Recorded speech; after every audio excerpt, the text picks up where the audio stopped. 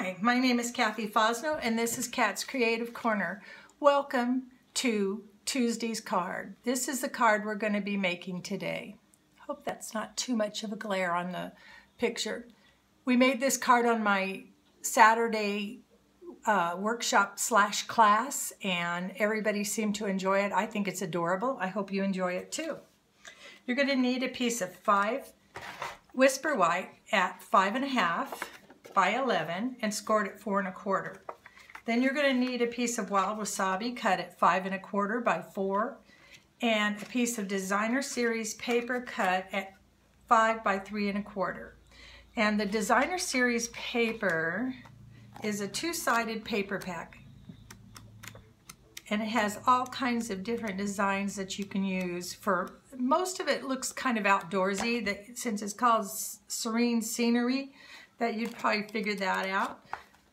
So we're going to be using that. We're also going to be using the Scarecrow from the Cookie Cutter Halloween set. Now this Scarecrow goes with the, or all of the images on that, the little people images that are like that, they come, they coordinate with this cookie cutter punch.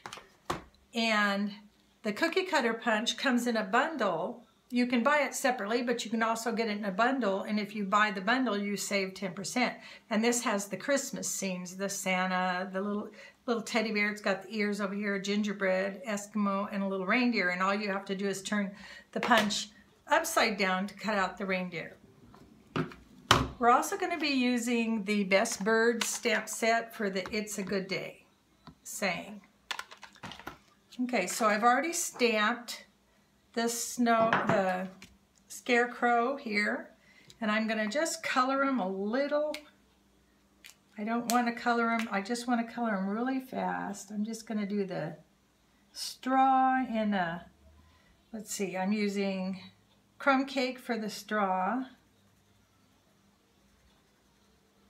And you can use whatever colors you like. I personally wanted to do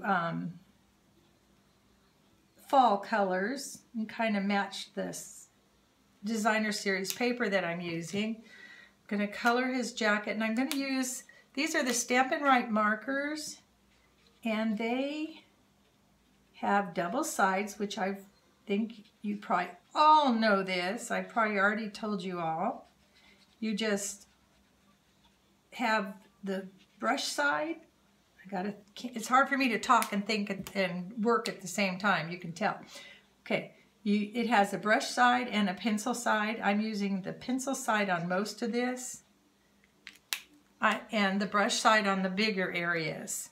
I'm going to use Blushing Bride, no, Pink Pirouette to do his face. And I used archival black ink. If you saw my tip on Thursday, no, I think it's this coming Thursday, I'm going to do a tip on which black inks you use. I'm using archival black ink right now. Just going to do his little nose. And then I forgot his hat. So we'll do his hat kind of in multicolors. I mean, he's a scarecrow. He doesn't have to look absolutely perfect, does he? Because isn't a scarecrow made from straw and old clothes? It's supposed to scare off the crows. Scarecrow makes sense. Yeah, we did this on our class the other day, and it was so much fun. Okay, now I've got him colored. I want to do one spot right here. Okay, now he's colored, so I'm going to take my cookie punch, and when you do your punches, I find it easier to do them upside down, and I just put them in.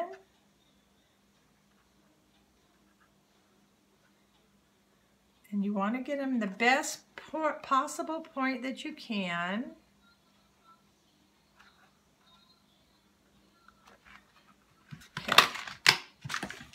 And yeah, it's kind of hard to get them and not punch out all the other objects in the thing, but that's okay. You can just save those for another time. All right, now I'm going to put them together. I'm going to add my wild wasabi. I'm going to use Fast Fuse because I just ran out of my snail adhesive. Normally I wouldn't use Fast Fuse on this. When you use Fast Fuse, don't forget to click it off to the side, one direction, and the next time you use it, flick it to the other side, and that way it won't get tangled and give you difficulties. Okay. Oops, see, I forgot. It's hard to get into the habit.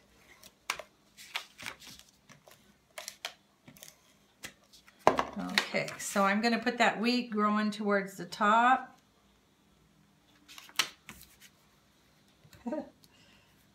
Sometimes things stick that you don't want to stick to your paper. Okay, now I have a little piece of soft suede, just a little piece of soft suede that I cut very thin, and I'm going to attach that to the back of my Scarecrow.